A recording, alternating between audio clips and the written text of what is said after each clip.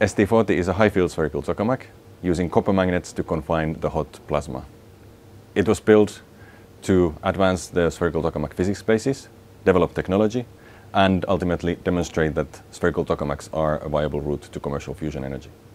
The biggest achievement of ST40 so far is the 100 million degree ion temperatures that we achieved in the spring of 2022.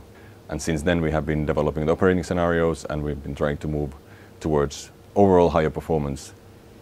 Fusion triple product, it is an accepted metric for fusion performance. It consists of three parameters: ion temperature, ion density, and energy confinement time. So in 2022, with the 100 million degree campaign, we achieved the highest triple product of any private company. And going forward, we want to improve on that. So this year we have two operating campaigns coming up. The milestone on the first one is confinement time scaling, so demonstrating that our predictions hold when we go to higher fields. The second one is all about maximizing performance, so really reaching as high fusion triple product as we can in ST40. So the whole point of these experiments is to give us confidence in our models and our understanding when we are then moving towards future devices.